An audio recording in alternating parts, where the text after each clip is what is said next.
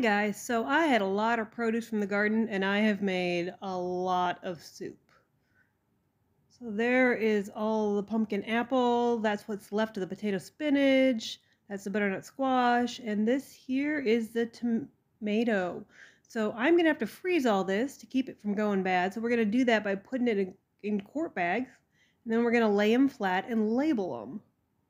And this will take me a few minutes. So I just want to talk to you guys. I've enjoyed making soup for you, but won't be making any for a little bit here.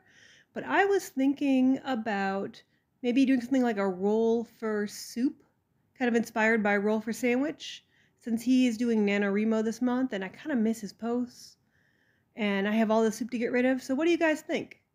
I think it'd be fun. I'm gonna have to make some lists. I probably won't get it done till like Friday, but we're gonna try doing that for a while instead of making new soup just because look at all this soup. Oh my goodness. It's so much soup.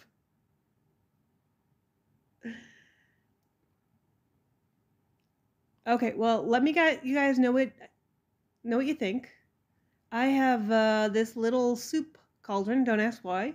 And these dice I have left over from when I used to be in a game group and I got excited thinking I could get them to play D&D with me, but it didn't work. So let me know what you think.